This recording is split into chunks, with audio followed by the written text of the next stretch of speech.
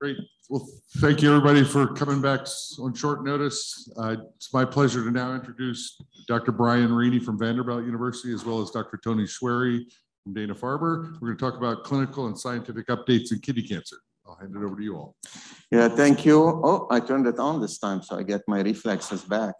That's good. So we thought, like last year, to have a session dedicated all the way from clinical trial translational work as well as trials in progress, the trials that are happening. And we're gonna kick off this session by summarizing the recent clinical trials result with Dr. Betsy Plimack here. Dr. Plimack is professor of Medicine Temple and the director of the GU Oncology program at Fox Chase Cancer Center. Dr. Plimack? Okay, yes. Thank you, Tony. Thank you so much for inviting me. So hopefully my slides will render here, and I have 7 minutes on the timer, is that right? Okay. All right, let's get started. So I was asked to talk about clinical trial results in 2021, and although all our meetings were virtual, there were a lot of great results presented, and so I picked the top 5 to talk about today. David, can we advance?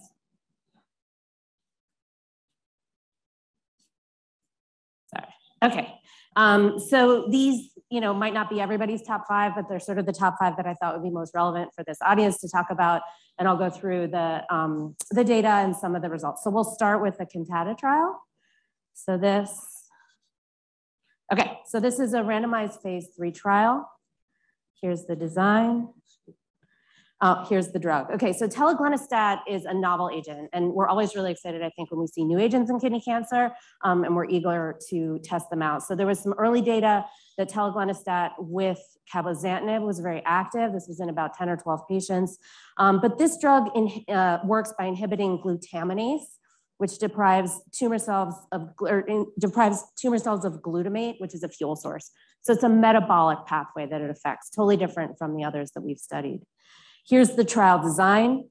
It was a randomized trial, 1-to-1, telaglenastat plus cabozantinib versus placebo plus cabozantinib, primary endpoint, PFS, secondary endpoint, overall survival. So unfortunately, this was a negative trial. No difference here in terms of progression-free survival, the primary endpoint, and no difference in terms of overall survival. Here. So unfortunately, we won't move forward with this, but it's good that we tried. I think we still need to keep trying new agents. The next study is the PAPMET trial. This is led by Monty Powell. This is a trial in papillary renal cell carcinoma, and here's the trial design. So patients with metastatic papillary renal cell carcinoma were randomized to one of 4 arms, all VEGF inhibitors, sunitinib, cabozantinib, crizotinib, and savolitinib, primary endpoint progression-free survival. So here you sort of see the consort diagram, 152 patients randomized. You can see how they sorted out in the arms. You'll notice the 2 arms on the left are more populated, if you look at the bottom boxes, than the 2 on the right. And that's because the crizotinib and savolitinib were closed early for futility, populating the 2 arms that were more active in early analysis, the sunitinib and cabozantinib. And here are the results. So in terms of efficacy, overall response rate, cabozantinib sort of rose to the top, higher overall response rate in general, and higher stable disease as well compared to the other drugs. And when we look at progression-free survival on the left and overall survival on the right, we see an advantage to cabozantinib in terms of progression-free survival, probably equal overall survival. But I think the take home for most of us from this study is that cabozantinib is now really the frontline standard of care in papillary renal cell carcinoma. And of course, more work to be done in papillary to improve the overall survival outcomes. So now I'd like to talk to a drug that I'm personally really excited about, and we've had the opportunity at Fox Chase to work with, along with the collaborators here, and that's a drug, belzutifan. And here's how it works. So belzutifan works on the VHL pathway. So as we know, VHL is defective in most renal cell carcinomas. When it's working normally, it takes HIF2 alpha and targets it for proteasomal degradation in normoxic conditions.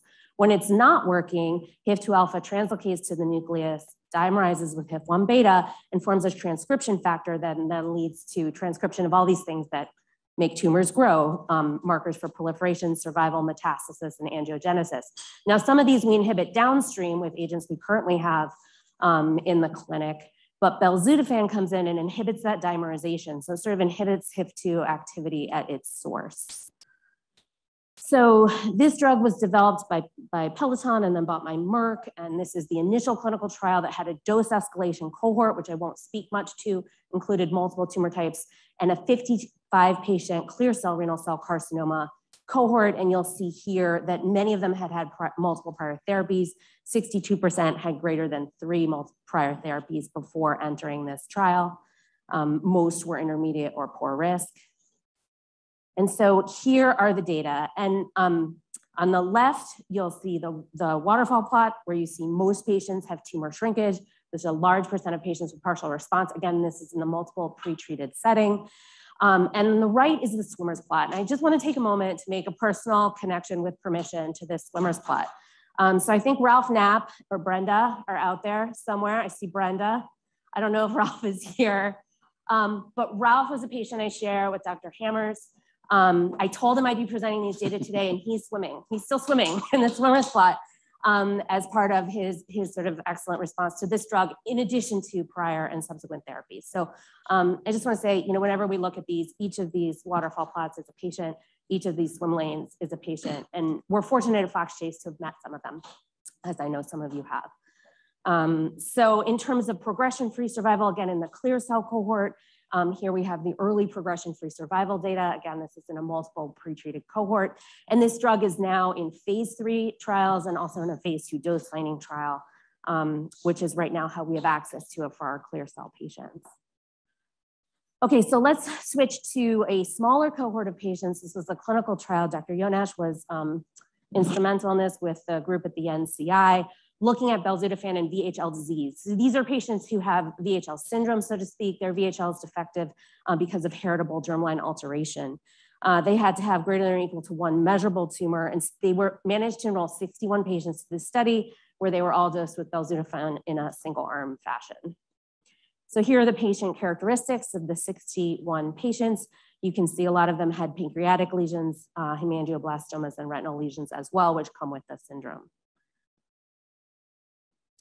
And so here's a pretty dramatic waterfall plot showing really good responses to the patients in this cohort. Granted, this is a rare disease, but almost really every single patient showed tumor shrinkage after being treated with belzutifan. And this drug is now FDA approved for this small group of patients with VHL disease based on this. The overall response rate, 50%, but you can see shrinkage in everyone. And so here, I think if there were sort of an Oscar for the best figure of 2021, I'm going to give it to this figure.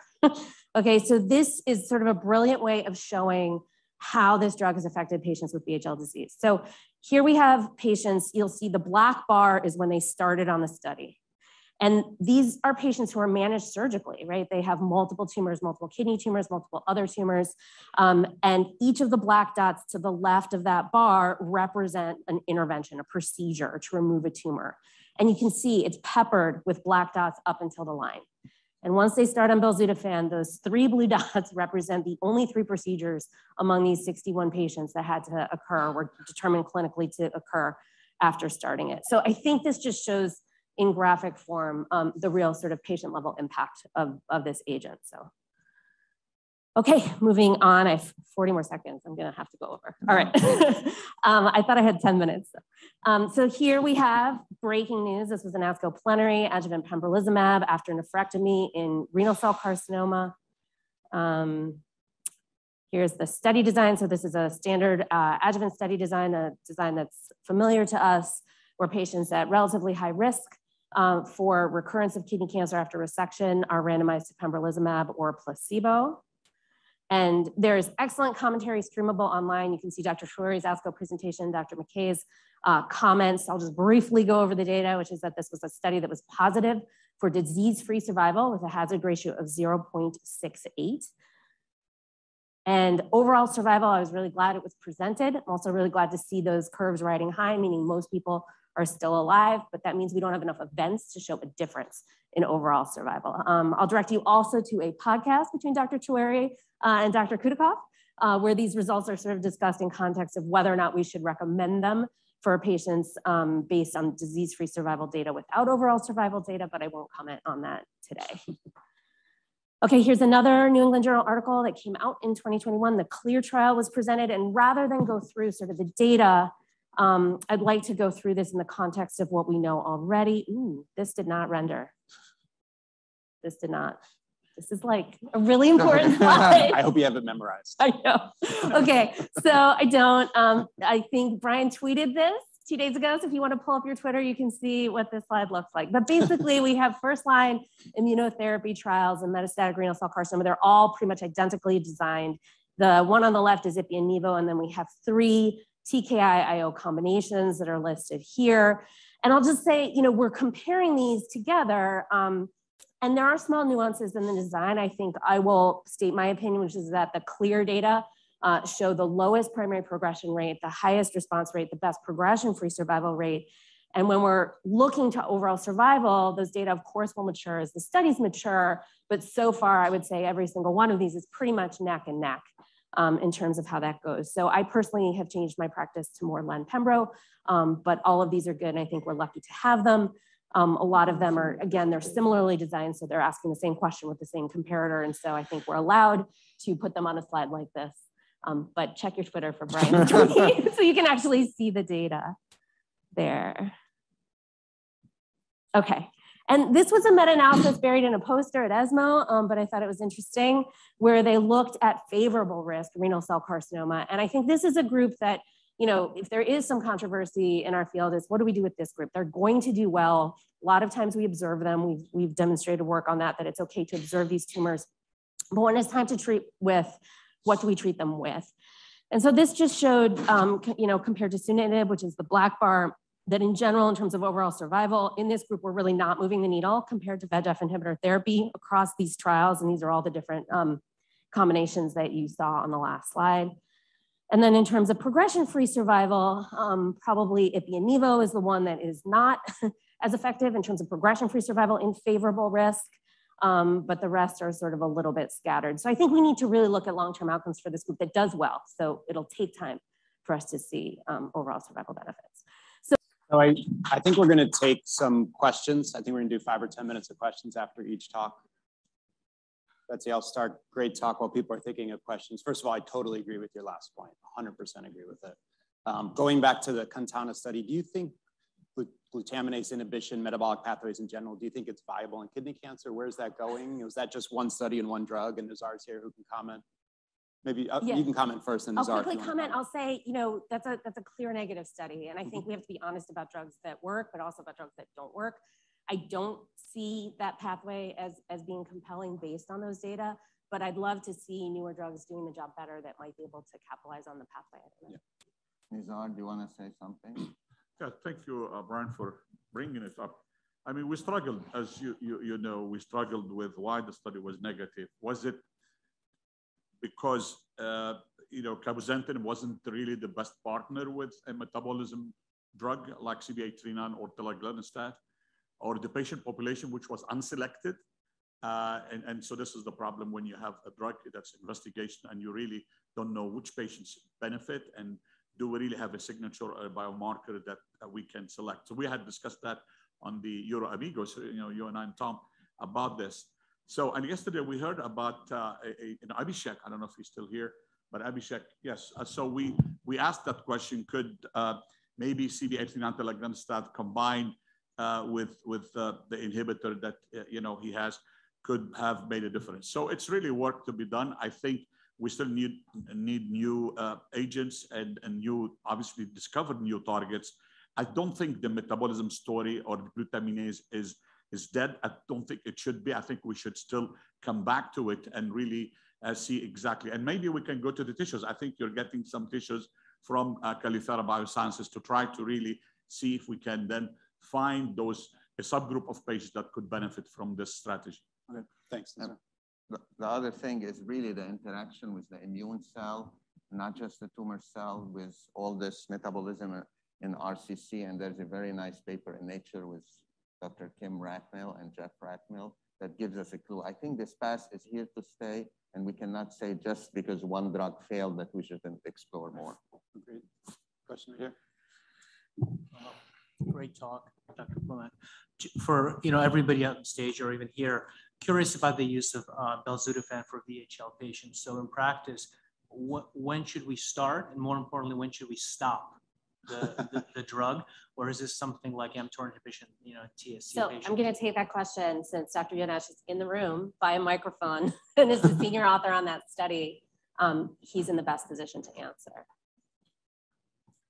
Yeah, great question. We don't have the answer to that in light of the fact that the trial was designed to actually, we didn't have discontinuation in the design. However, logically, we do have a few people who were off for a period of time and then restarted. We did see some growth during the off period, but it wasn't an accelerated growth. So, it stands to reason, and we've actually in the last month now put, I think, 25 people on the drug. And we're going to see what's happening.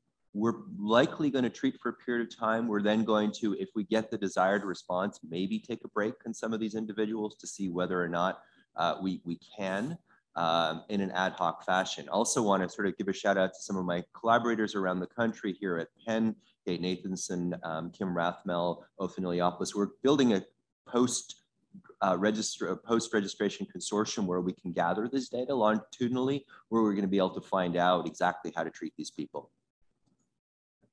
Can I follow up on a quick question on that? The responses from different sites of the tumor are similar, or is there differences? Because that's very interesting. There's numeric differences, but qualitative similarities. So, we see some degree of shrinkage in most lesions.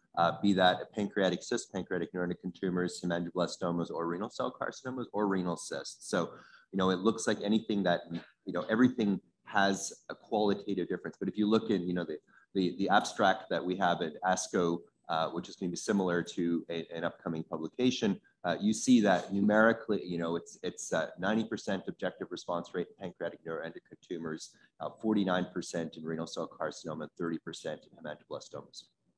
Thanks, sir. Abhishek? So I'll make a very quick comment, and I think this is a great point and a great discussion from both preclinical as well as the clinical side of things. The one thing I'll say is for all of the metabolic inhibitors, or in fact, anything else that we are studying, we are limited by eventual preclinical studies in immunodeficient mice. And then using the metabolic inhibitors in people, we do not completely understand the impact that the metabolic inhibitors are having on the immune cells in the tumor microenvironment. And we know from Jeff Rathmel's work that that is a major concern. So glutaminase inhibitors could very well be having a favorable outcome on the tumor itself, but at the same time, suppressing the clearance mechanisms also. And so this is a big challenge for us. So I think that's one reason to keep an open mind about not just metabolic, but all other potential non-immune related mechanisms to target it.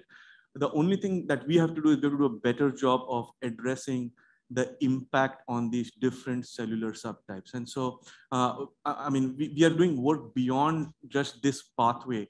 There are many other, both metabolic as well as non-metabolic pathways that we are currently targeting in the lab. And hopefully in the years to come, we'll be able to talk about that.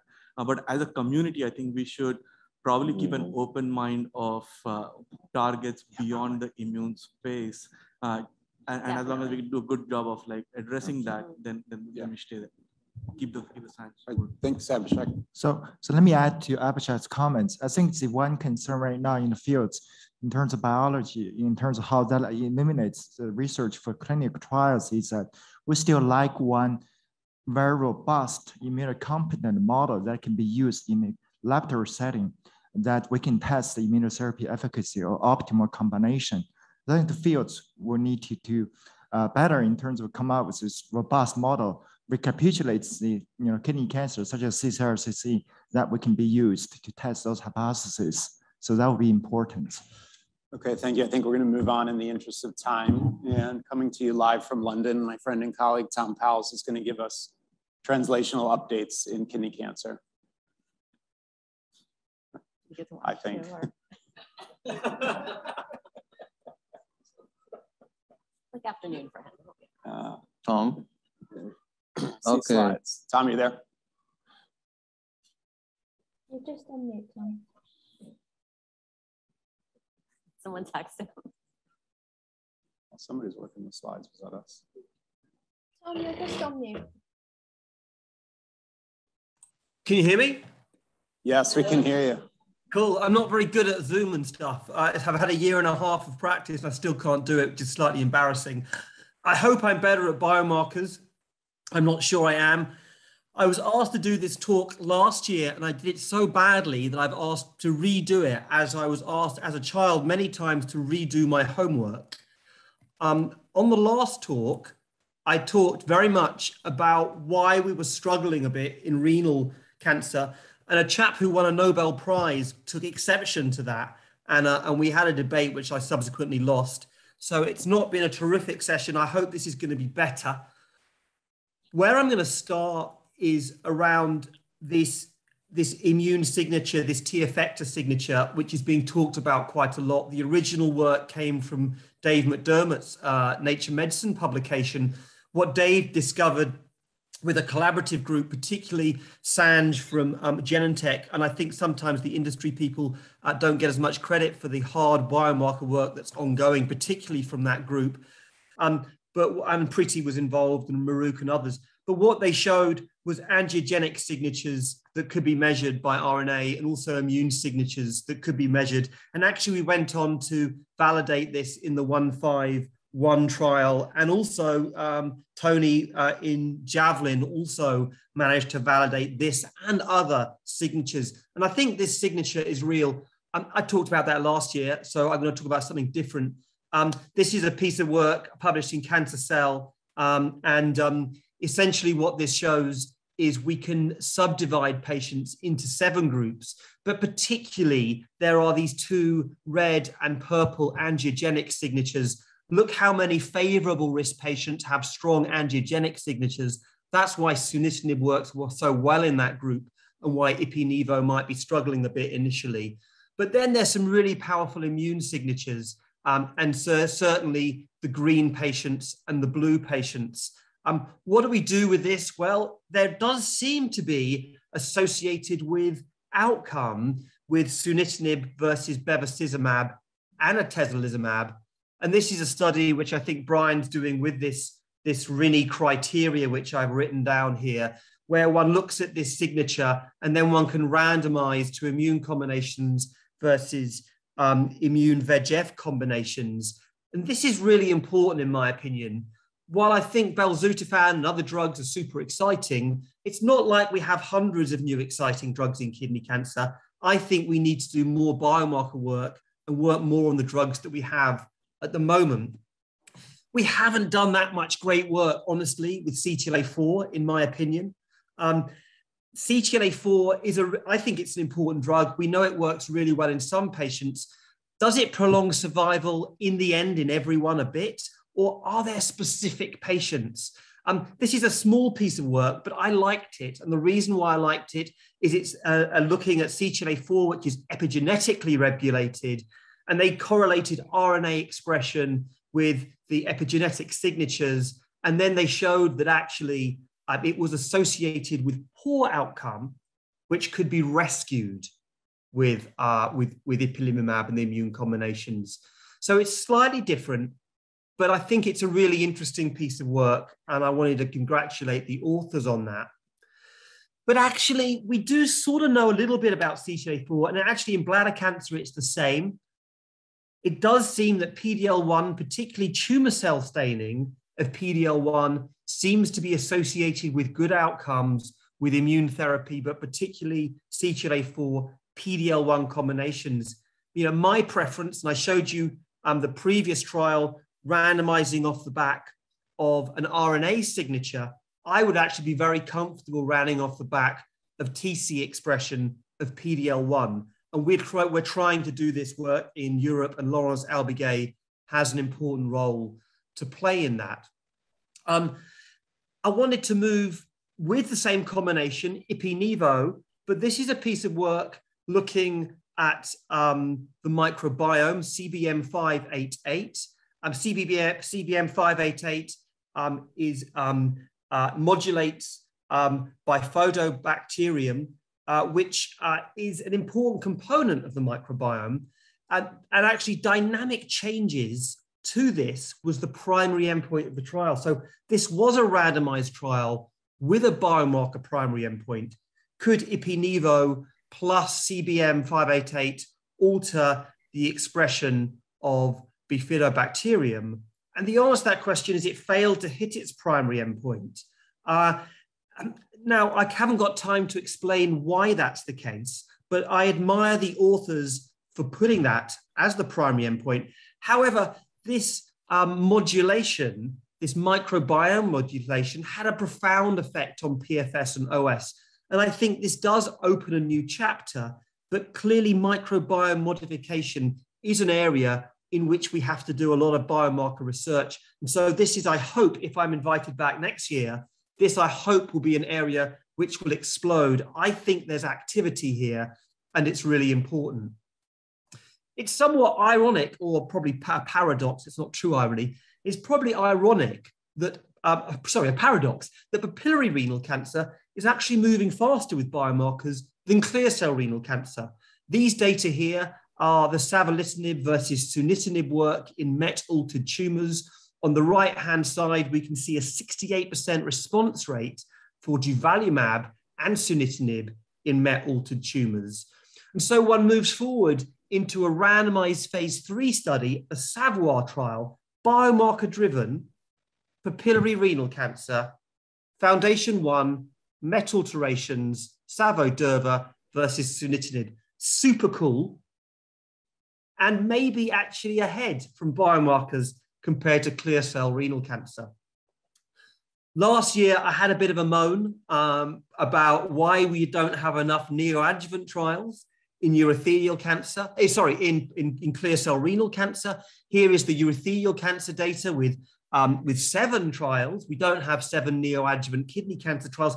Kidney cancer trials should be easier, and we've got some great biomarker work off the back of these in lots of different cancers. Indeed, great work in lung cancer too. Ellie Van Allen produced this piece of work in Cancer Cell, about 10 patients, neoadjuvant before and after therapy. I think the really neat piece about this work is its single cell RNA-seq.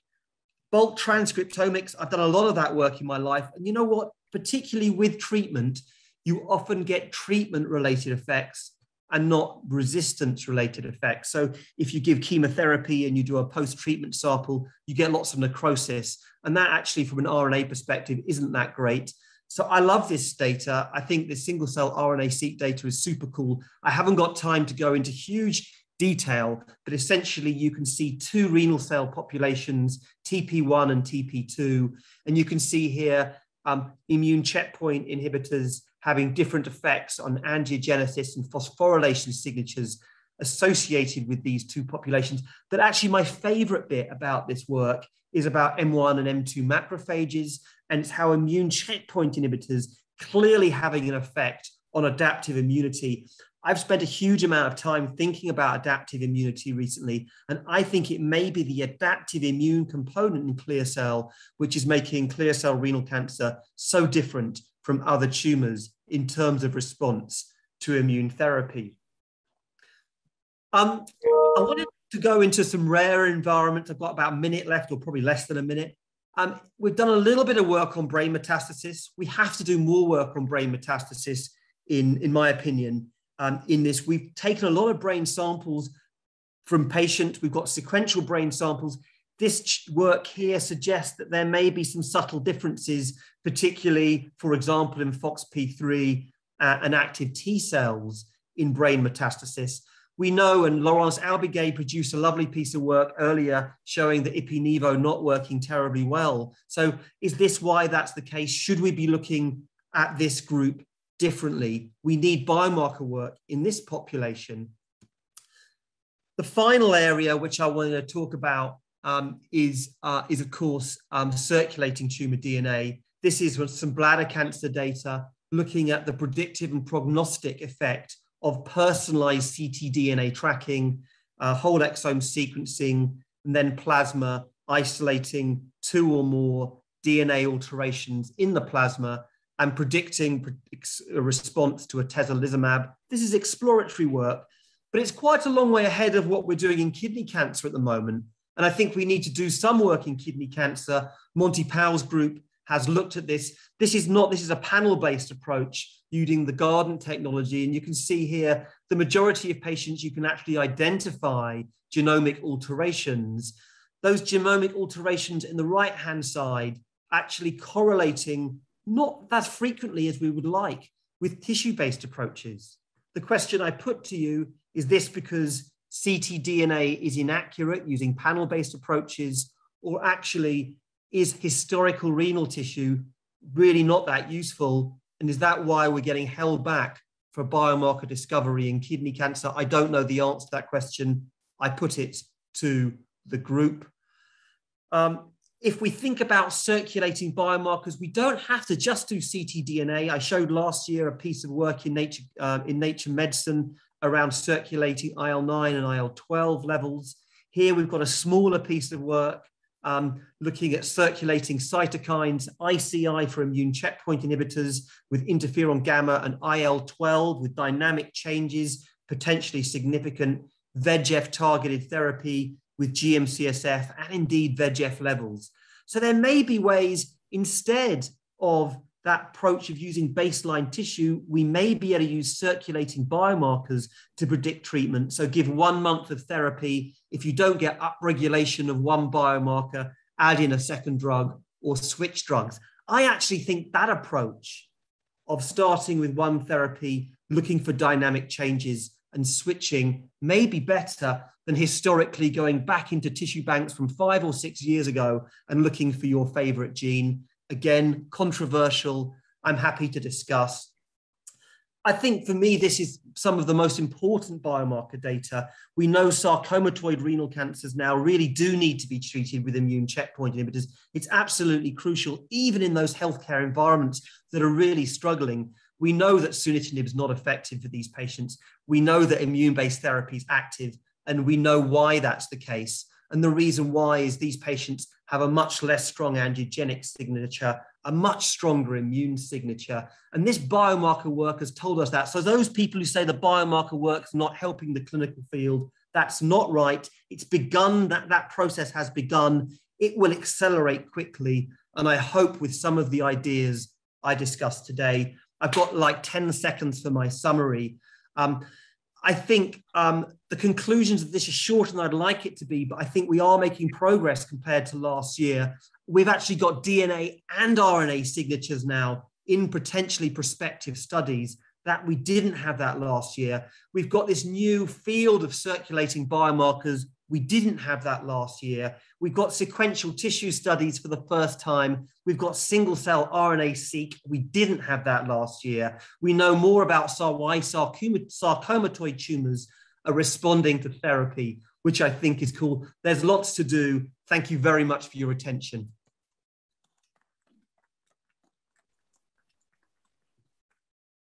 Hey, Tom, how's London?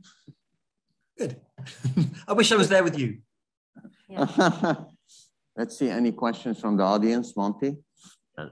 Great summary, Tom. And I was just wondering, Brian, if Tom had alluded to the study design that sort of capitalizes on some of the biomarker work you did, excuse me, in Motion 151. Could you expand on that a little bit? So we're trying to get a study off the ground where we take frontline clear cell renal patients, determine their cluster in real time, which takes about 2 or 3 weeks. And then for cluster 1 and 2 who are angiogenic, give them an IOT, assign them an IOTKI, pick your favorite. And then for 4, 5, and 7, which are more inflammatory, give them Ipi/Nivo. And 3 and 6, we think are sort of macrophage driven. We'll probably do something different with them. So for all the industry people in the room, we're desperately looking for funding. It's not the kind of study that industry is going to fund. So we just submitted a DoD grant on that. So we'll see, but it's not randomized. It's just assigning people based on their biologic cluster, compared to unselected controls. So not perfect, but hypothesis generating. Tom, I have a question for you. So, winter is coming, and that is that triple combination of CTLA-4, PD-1, and VEGF, as well as with F2 inhibitor. How do you think the biomarker is going to fare, especially if this is tolerated and it's going to be standard? So listen, Tony, if the triplet comes in with an overall survival hazard ratio of 0.75, a lot of what I've just said is going to become somewhat academic, and I accept that. The likelihood of that happening, I think the triplets will have a PFS advantage. I think they will have a response advantage. Clearly, Ipi-Nivo is going to be outperformed by Cabo-Nivo for response and PFS. So the real question is, those two endpoints, are they going to change the way we think? Well, not unless there's a major shift. But it is also relevant, I think, that I think we can get to an environment where you don't need to have triplet therapy for all patients. I think there's clearly a subset of patients who do super well with Ipi-Nivo. We don't know who they are. We all know that VEGF targeted therapy for the rest of your life is unattractive for some patients. And if you don't need it, why have it? I think there is a need to do that test that Brian is suggesting, either with the immune signature or indeed with PD-L1 expression, which I think also has merit. And then, of course, there are other triplets that are coming along as well. But the triplets with belzutifan, also, I would say, well, that's going to be a VEGF signature, VEGF-driven type approach. Is that going to be category 1, category 2, the purple and the red patients? Are they the ones that are really going to benefit from that? I think we do need to answer these questions, Tony. And I don't, my nervousness, and I'm interested in what other people think, I don't think we have that many drugs in the locker in randomized phase 3 right now. So there is going to be a pause for breath after these triplet comes out. Yes, the adjuvant setting will change things a little bit, but ultimately we will have a pause where we can spend more time doing biomarker research. And we have done a lot of research in the last year to make the foundations for that possible. Okay, Dr. Atkins. Yeah, great talk, Tom. Can you tell me what you think the best endpoint we should be tying our biomarker work to? Seems like a lot of the work is tied to response and PFS, but we're talking a lot about immune therapy trying to produce overall survival benefits. So what should we be linking our biomarker work to for efficacy? There's only one person in the world who I fear a question more from than Mike Atkins, and that's Walt Sadler, who historically single-handedly undermined all of my work very successfully. So Mike, thank you for that question. And it's terrific to see you. I'm sorry I'm not there with you. It's a real disappointment I'm not there. It's obviously a fantastic meeting, and it's a real regret. Mike, this is what I think, and I'm not necessarily right. But I think long-term durable remission is an important endpoint. I think for what it's worth, I think the Ipi-Nivo 30% 5-year durable remission rate is maybe the most important curve we have. Not the best curve. I've said before, pick your combination and use it well. But that 30% long-term durable remission, that is, I think, what we should be going for. Ideally, on or off therapy. So 5 years progression-free, and we look at that population that haven't progressed on first-line therapy, and we try and find a biomarker for that group. I agree, CR, short-term CR, not that meaningful for me. Response rates, again, I feel the same way as you do about it. OS is always going to be a bit gray because there are going to be prognostic factors in there. And I think if we are going to get to that goal that Dave McDermott always talks about, which is triplet therapy for a finite period of time, stopping therapy and curing patients. Let's go after that 30 or 40% really aggressively, find out who they are, and make kidney cancer more like testis cancer. I have a comment or question maybe for Mike. I agree with Tom. I think some sort of landmark PFS is correct. I think you probably would agree with that. But how do we do that in these signal-seeking trials? Right, we struggled with that with the trial that I described. Is response is just sort of the practical early one that we can get a signal. If we do PFS at 2 years, every trial we do is just going to take forever, and that we've sort of struggled with that. I wonder if you had thoughts about. Yeah, well, I think we're trying to develop biomarkers not just for a couple of years, but for the rest of time, and so I think we can afford to wait for those longer endpoints to see what the biomarkers are that predict for them, not just to try to do studies that focus on early endpoints that lead to approvals, but try to actually focus on things that really help patients in the long term and help achieve the endpoints that patients want. Brian, I agree with Mike. I think that there is 426, and we haven't seen the biomarker data from that yet. I think we've got 214, and there's some data coming out which Bob's leading, which I like. But you know, and obviously there's a clear trial. We haven't seen the biomarker data from that yet. The tissue exists for these studies because I think PD-L1 was a stratification factor, so the tissue's there. And Mike's right. We should be. This is, you know, drug development is often a short game because it's driven partly, and I think the pharmaceutical industry does a terrific job in drug development, but it's partly driven by patent length and all the bits and pieces that we talk about. Biomarker work is a longer game, but we do have the time to do it and do it right and do it properly. And now is a great opportunity because we can retrospectively go back and look at those long-term durable remissions, and we could compare those from 426 with those with 214 and look at their gene signatures and work out those patients that do exceptionally well with VEGF immune. And some of those patients will have early aggressive disease. And Toni, coming back to your question, why is the triplet important? And this is why I think the triplet trials are going to be positive, because although IPI, I think, is important in the long term, we know that there are patients who never get that long-term opportunity because they need early VEGF control. And so what you'll get with the triplet is you get early control with VEGF, PD-1, 70% response rate. And then some of those patients who wouldn't have responded with Ipi-Nivo will then get the opportunity to get long-term benefit from Ipi. And those patients, we need to know what their signature is because they need the triplet.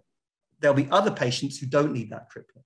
Yeah, maybe, Tom. Maybe. I think one strategy here is not to get ahead of ourselves. All these biomarkers need to be reproduced. We could not reproduce as well in Javelin Renal 101, which has way more patient and better specimen quality, the McDermott et al., you know, except in the angiogenic signature. So part of me, I don't want to get ahead. Biomarker is my passion and what I do when I'm not in clinic. But also we conducted a study with Dr. McKay, omnivore, starting by Nivo and adding Ipi later. And we had an attrition rate of 50%, 50. So one strategy, at least, if you say, you know, is starting with all this drug and then de-escalating. Yeah, you don't need the VEGF target. Maybe you don't need the PD-1 inhibitor, but perhaps one strategy is starting with everything, taking in consideration the significant tox and the toxicity. So maybe focus on a group of intermediate and poor risk. And having said so, we are actually 10 minutes away. So I want to introduce Dr. Bob Motzer here. Dr. Motzer does not actually need an introduction. He's been involved with almost every drug for the past 30 years developing the drug. So Bob is going to tackle the trial in progress that are ongoing or planned in kidney cancer. Bob? Okay, thanks very much. So first, I just wanted to applaud the KidneyCAN and the organizers of the committee for this meeting. I think it's really a wonderful experience. I can remember years back whenever we would have a meeting or a conference for kidney cancer, we were lucky if 5 people signed up, and I'm sure Michael remembers that too. It was usually the same 10 people in the room, and that was it. And so I think the dramatic gains we've made and the interest from the patient advocacy groups and others has really fostered this kind of experience. So I think you know, I was given the task of what are the important trials in the progress and their significance. And I think it's important for 2 reasons for this sort of a meeting. One, I mean, I think obviously the ultimate goal for all our work is patient benefit, and patient benefit is demonstrated in these late stage designs. The other thing is the goal is to have science direct our clinical trials, to drive our clinical trials. But frequently, and I've seen it in our field in particular, the opposite is important as well. And that is the gains that we make in the clinical trials are turned around and they foster an interest in underlying the science. So I went through and I did a survey basically of the big phase 3 trials and some of the other studies that I think we should all be aware of. And I'm also not able to move that. These are my disclosures. Next. So in NCItrials.gov, these are the first line phase 3 trials that I think you should be aware of. And some of these are completed accrual. I'm not going to show the schema for those that are completed accrual, but I will show those that are still open to accrual for patient benefit and to direct your patients to. And so the Cosmic 313 is, we mentioned that looks at the triplet of Cabo, Nivo, Ipi versus Nivo plus Ipi. I think that's a key trial. Hopefully we'll get information of that next year. Whoops, back. You're a little too quick for me here. The other trial that I think is very important is the one that Michael Atkins is leading, which is a randomized phase 3 trial looking at Nivo monotherapy versus the doublet Nivo plus Ipi. And also the study that Nazar has mentioned here in terms of the Nectar compound, which combines Nectar plus Nivo versus either Cabo or sunitinib, and that's completed accrual as well in the first line setting. There are 2 here that are actively accruing. We'll show the schema for that in a minute, and if you want to switch to the next slide. The other, I think, important question is the role for surgery and first line therapy given the Carmina data, and I'll show you the schema for the probe trial as well. Next. So this is a large phase 3 trial that's building on some of the premise that Betsy mentioned in terms of the extraordinary data we've seen in the CLEAR trial with Pembro plus lenvatinib. And this is looking at 2 triplets compared to a doublet in first line therapy. The significance of this is that it is incorporating belzutifan into the first line therapy in a combination. So this is a trial that's sponsored by Merck. I believe Brian to my right is the PI of this trial, and it's accruing well, and I would encourage you to direct patients there and our own patients to this very important trial. Next slide. Work for the cooperative groups is essential. It's been a long-standing tradition in an RCC. And so this is a trial, a phase 3 trial that is open to the best of my knowledge, and that is accruing patients through the Alliance. And this also builds upon the Cosmic 313 trial in that it is looking at really kind of the role of a triplet with Nivo plus Ipi versus Nivo with the addition of Cabo for first line therapy for RCC. So I think this is a very important trial that's being done through the cooperative group that's open and it's enrolling patients. The other to mention is the SWOG probe trial, which builds upon the question of the role of the cytoreductive nephrectomy in first line therapy.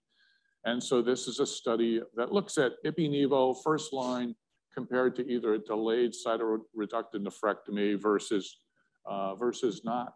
And so I think that this is also a critical trial for moving our field forward. Next slide. So the next space is that there's been high interest in is in neoadjuvant and adjuvant phase 3 trials.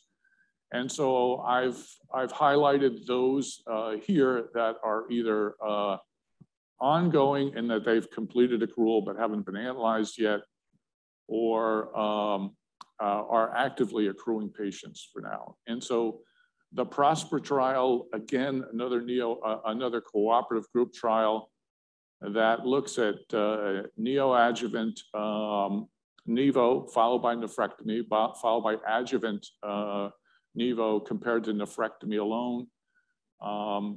It's the only prospective phase 3 trial that I'm aware of that looks at an IO in the neoadjuvant space. I think that's a critical trial.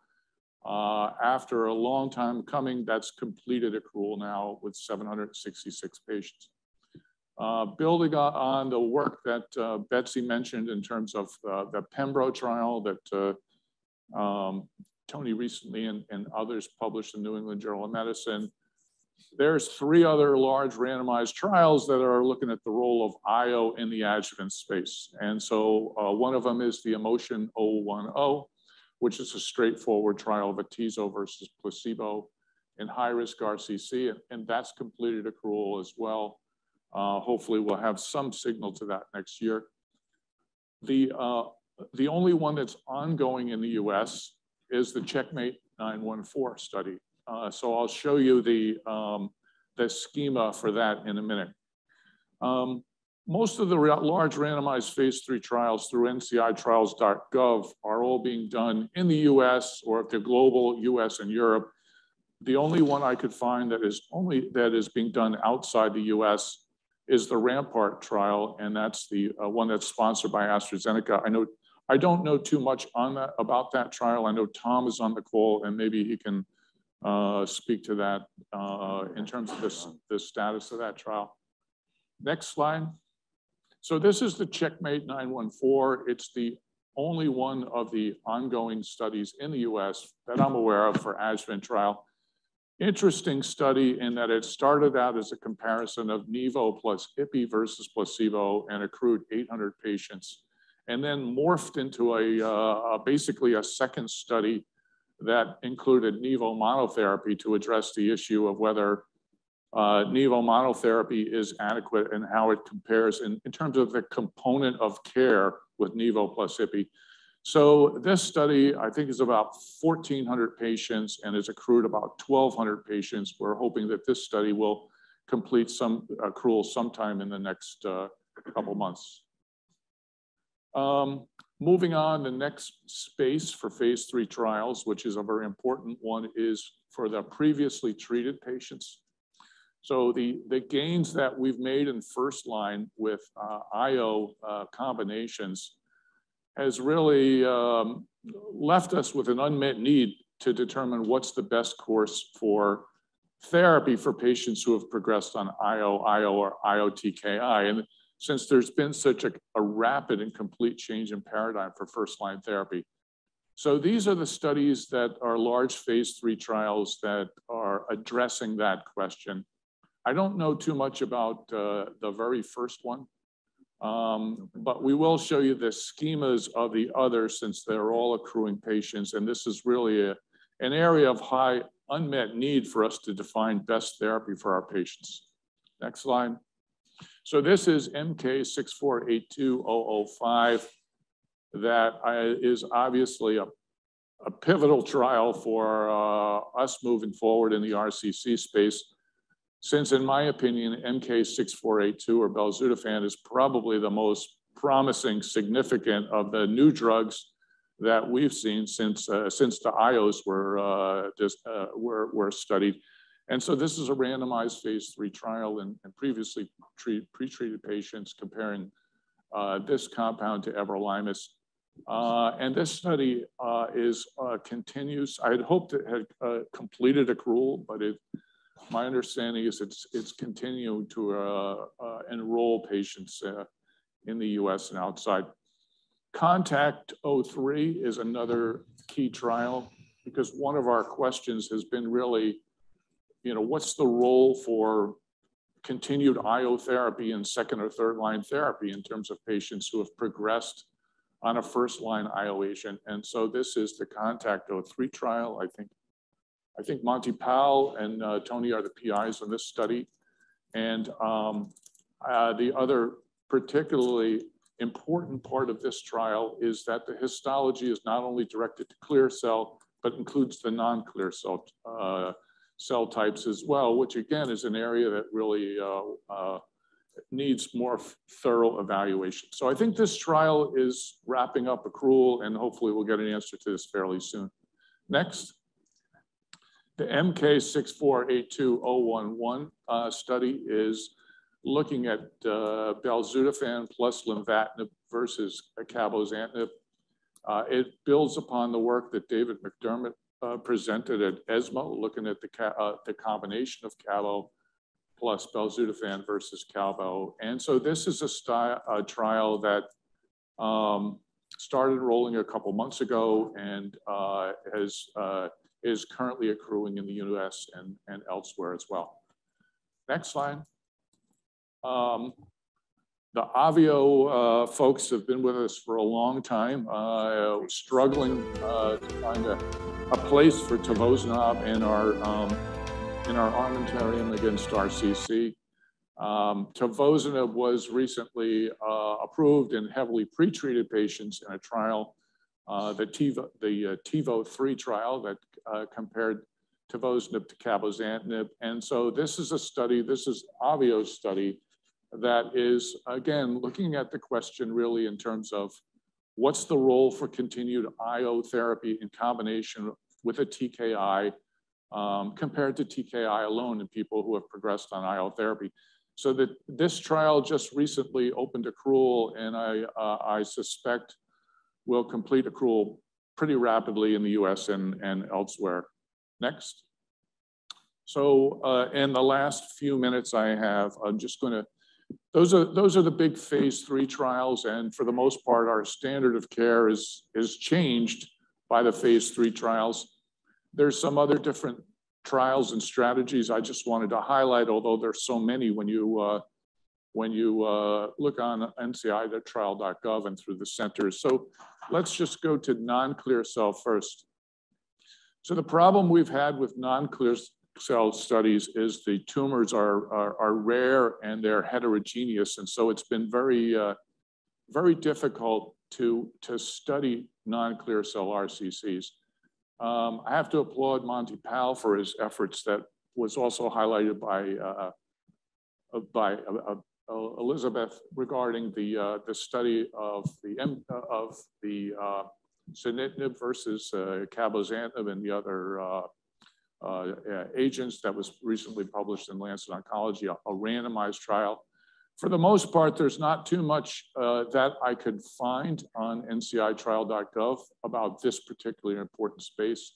This is the one trial that's going on globally that is looking at lenvatinib. Pembro is a single agent, a single arm study for non-clear cell.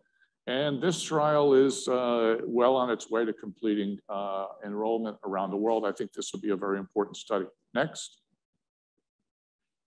A couple other drugs I think we should mention here, and studies we should mention that aren't in phase 3, but they're in large phase 2 studies, and this is one of them.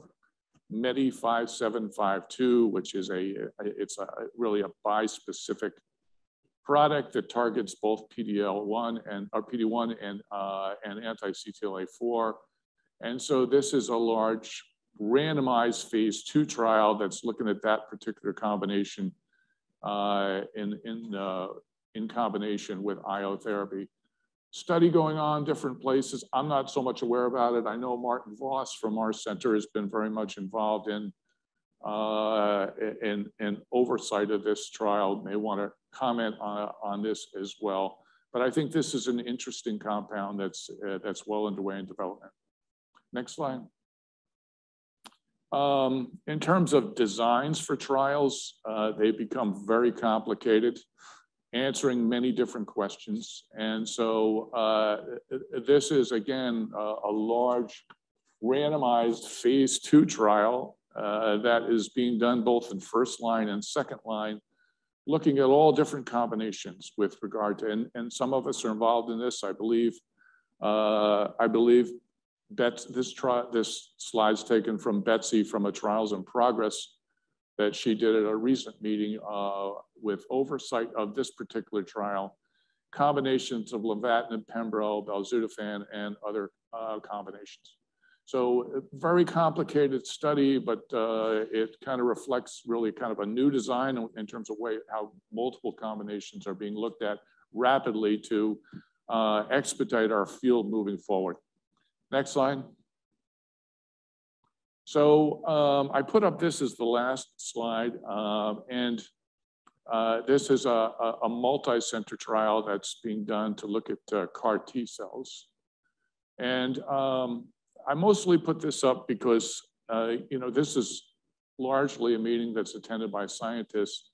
And so on the clinical end, I mean, we hear different things, but we don't always know exactly from the science end, you know, what's felt to be the most important or promising moving forward. And so from the clinical end, we hear a lot about CAR T cells, and I would be really interested in hearing from this group kind of what they feel is the promise of CAR T cells. Is this going to be the next sunitinib? Is this going to be the next Ipi-Nivo? Or is it going to be more of a, you know, a dream? And so there are a number of novel treatment strategies that are put up, but from the clinical end, this is the one we're hearing about every day. And so I'd be interested in your input in this. Last slide. So I just threw up a couple of questions, noticing now that I misspelled discussion here. But, and so I think, you know, in terms of there is a lot of high level clinical investigators in the audience, just as there are scientists. So, I mean, I think these are some points to discussion. You know, what phase 3 trials do you really feel are going to move the field forward? I think another question at the clinical end that we're asking is, well, we've seen this great data with the Pembro adjuvant trial. I mean, is it enough to really make a complete change in paradigm and treat, you know, thousands of patients each year in the US or hundreds of thousands internationally with adjuvant therapy based on that data? Do we need more? What's going to be the impact of the adjuvant trials that I just showed you? If they're negative, our experience with TKI is we had 1 positive trial and 4 that were negative. So if those are negative, is adjuvant therapy going to be out the window? Do we need to see positive outcomes from that trial to move that forward for the change in paradigm? Another question that I know I've heard Tom speak to on many different occasions is now with the bar of OS, with these different trials, I mean, do we need an OS bar now? Is that something where if we don't see a benefit in OS in the phase 3 trial, not enough? How do we advance the field for non-clear cell RCC histologies? There's been many patient advocates have been very much involved with this because it's been an area that we really haven't been to investigate thoroughly, and patients and physicians have been very frustrated with the lack of therapeutics for non-clear cell RCC. And then the last really for the scientists is from your end, how do you rate promise of some of the newer strategies in terms of actually moving the field forward, and in particular the CAR T cell strategy? So those are just some questions I put up, although I guess I'm over time here. I don't know if we'll have time for discussion, but that's something I put up. Thank you, Bob. We are on time, but I'm going to make an executive decision and make the 30-minute long break a bit less, maybe 25-minute or 20, and take a couple of questions from the audience, because I feel all of us here, we spoke, and there is virtual. We don't want to ignore our virtual, the majority. Maybe this one, maybe for Tom. Tom, are you still around? Yes, I am, Tony, and I'm looking forward to your question. Okay. I can't hear you. You're on mute, Tom. You're on mute. Oh, no, I'm not. Can you hear me? Yeah, very well. Great. So, Tom, question came from the virtual audience about the roles, and you've been involved in that in bladder cancer, about the application and data for use for circulating tumor cells in RCC, not cfDNA, but tumor cells. What's your take on this? Yeah, so I think there are 2 ways of measuring circulating tumor cells. One is a personalized approach where one mashes up the whole exome sequencing of the tumor, identifies DNA alterations, identifies them in the plasma, and then tracks them with time. And then there's a second approach, which is that's quite time consuming, quite expensive, but I think is quite cool. And then there's a second approach, which is a less subtle approach, which is a panel-based approach where one just looks for key cancer mutations. The second approach tends to be focused more on lung cancer because you have to pick the panels and stick with them. You can't mix and match too much. And so they tend to be based around colorectal cancer, breast cancer, commoner cancers, where lung cancer, where there's personalized therapy, and therefore people don't tend to do it for kidney cancer. And as you know, kidney cancer is a slightly quieter tumor. There was some work done by Monty Powles' group, which used the Guardant technology, which is a panel-based approach, and found 83% of patients had alterations. How much of this was noise associated with white cells? You know, it's a difficult question. VHL, when about 23% of patients was identified. I think, and I really do think this is going to happen, I think that the process of tracking patients using blood-based approaches, whether it's ctDNA or methylation signatures, and Toni, I think you had some nice work in Nature Medicine from your group on the previous year, looking at methylation signatures in renal cancer, which I think look pretty cool. But I think methylation signatures, ctDNA potentially, but also other approaches with chemokine and cytokine expression, which look cool in kidney cancer. I think those approaches may in the end superseding radiology to predict relapse. In urothelial cancer, we're already talking about that. We're doing a study called InVigor-011, where instead of doing, we are doing radiology too, but we're tracking ctDNA after a cystectomy. And if you become positive, irrespective of your radiology, you're randomized as an advanced patient. So I think the key to that, Toni, is this field for me is moving faster than drug development at the moment. The kidney cancer field is perhaps not as advanced as the lung cancer or the indeed even the bladder cancer field in this, but I think we will catch up soon. I think it's an incredibly exciting area. And we saw a beautiful presentation from Dr. Scott Hack at Vanderbilt, how he's trying to look at different ways here. Monty, maybe a question for you. I know you're not, but the question came through the virtual about the next step in microbiome research and treatment selection after your stunning, excellent randomized trial. Yeah, and Nazli Disman is going to sort of recap some of our data in that phase 1 experience. But to those in the audience today, we're certainly looking for partners to take this data to the next stage and explore the same agent in a larger randomized study. Perfect, perfect. So I think we are done. We have 15 to 20 minutes for a break, short break. Thank you, everyone.